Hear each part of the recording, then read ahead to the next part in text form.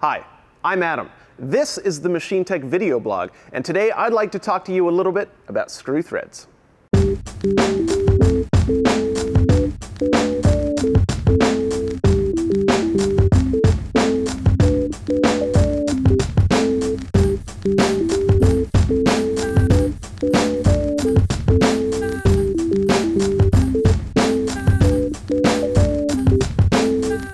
Screw threads are definitely one of the more familiar mechanical devices in the modern world. We use them to open plastic bottles or to assemble discount Swedish furniture, and they're used in practically every machine in some way or another. It's easy to take them for granted now, but screw threads were truly one of the great leaps forward in human engineering. And the push to create common standards for the different shapes and sizes of screw threads, as well as to invent the increasingly precise machine tools required to manufacture them, were major driving forces in the development of modern industry. So as a technician, or a mechanic, or a machinist, you'll definitely need to know a little bit about them.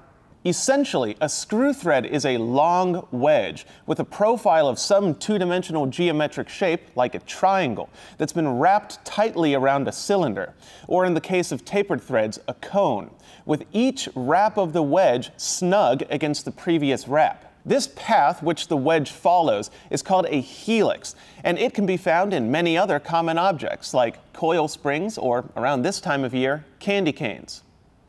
Now, a classic tapered wedge uses the mechanical advantage of an inclined plane to convert force at its blunt end into force perpendicular to its inclined surface, which makes it much easier to split objects or to lift heavy objects. Screw threads work in essentially the same way, except that they convert rotational force into linear force along the axis of the cylinder. And this has all types of uses. They can be used for power transmission, precision measurement, making liquid-tight seals. But the most common use of screw threads is as fasteners, used to assemble components by driving an external thread into an internal thread and then wedging something between them. And there are a bewildering number of different threaded fasteners on the market for different applications. Socket head cap screws, button head screws, flat head screws, set screws, hex head bolts, swing bolts. By the way, the difference between screws and bolts is that screws are assembled directly into threaded holes, while bolts slip through clearance holes and are secured with threaded nuts on the other side. And there are plenty of different nuts to fit them: hex nuts, lock nuts, flange nuts, and T-nuts, to name a few.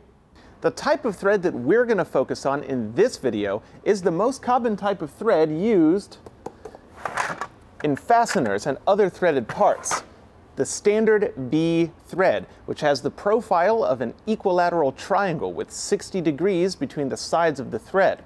This is by no means the only type of thread, but those other threads will have to wait for their own video. If you look at an engineering drawing or a print of a simple threaded part, like a bolt, here's an example of what you're likely to see. All of the information required to manufacture the threads is specified in a note attached to the threaded portion of the part. The note usually contains at least 4 pieces of information, which always appear in the same order. The first is the major diameter of the thread. The major diameter is the largest diameter of a thread. It's measured over the tops of the crests of the thread. Now, although they're not mentioned in the thread specifications, threads do have other important dimensions. The smallest diameter of the thread is called the minor diameter, measured over the roots of the thread. And the pitch diameter is that diameter where the width of the threads and the width of the grooves between them are the same size. It can be tricky to measure the pitch diameter, but this dimension needs to be closely controlled if mating external and internal threads are going to fit correctly. The second piece of information is the number of threads per inch. This is dependent on how closely the threads are spaced as they're wrapped around the cylinder.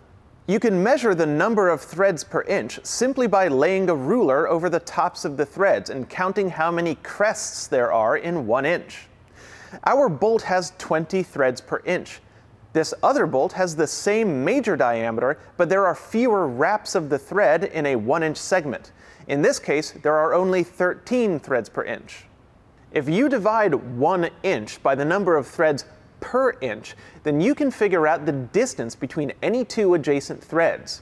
This is called the thread's pitch.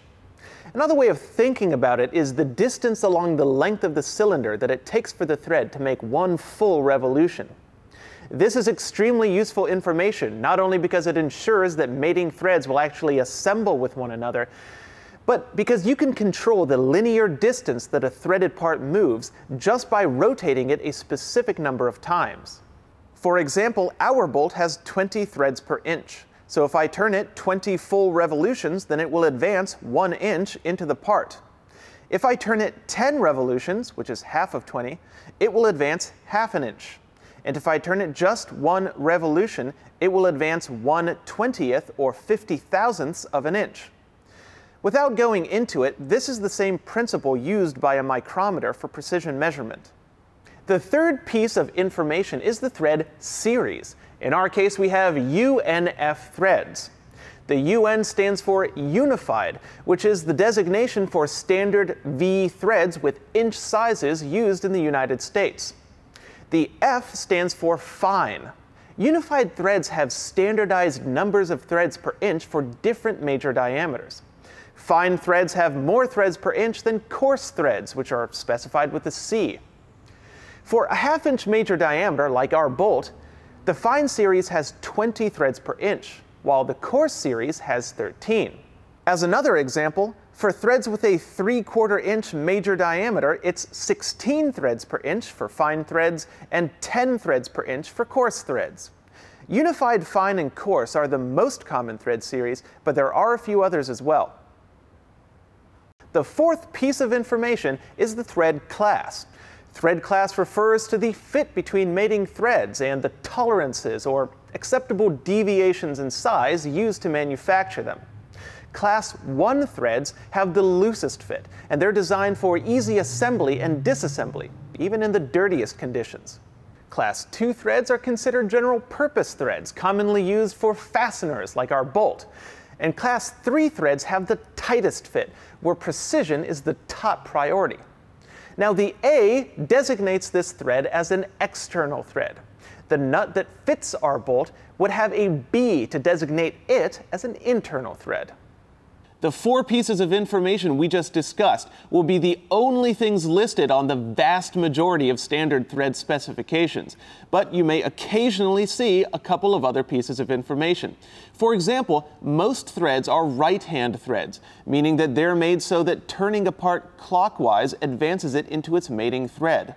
Typically, bolts and nuts tighten against one another when you turn them clockwise. You know, righty-tighty, lefty-loosey. But if you see an LH in the thread specification after the thread class, then this means that the threads are wrapped the opposite way, so that turning the part counterclockwise will advance it into its mating thread. These threads are called left-hand or reverse threads. They're usually used to keep rotating parts from coming loose during operation. Good examples are the pedals on a bicycle, which have right-hand threads on one side and left-hand threads on the other, so the pedal on one side doesn't come flying off while you're riding your bike. This is all fine for inch threads, but most of the rest of the world is on the metric system. Standard metric V threads are physically similar to unified threads, but they're specified a little differently. In this example, we have an M10 by 1.5 thread. Not surprisingly, the M designates this as a metric thread, and the 10 is the major diameter of the thread in millimeters. So far, so good, but unlike the specification for unified threads, which indicates the number of threads per inch, the specification for metric threads does not provide the number of threads per centimeter or millimeter. It actually just states the pitch of the threads outright. So the pitch of this thread is 1.5 millimeters. Finally, although there is a system of numbers and letters for designating tolerance and class of fit for metric threads, honestly, it's a little too complicated to give an in-depth explanation here, and in any case, it's kind of unusual to see it on a print. Well, there's your basic introduction to screw threads, their operating principle, their uses, their characteristics, and how they're specified on a print. And that's it for today from the Machine Tech video blog. I hope you learned something.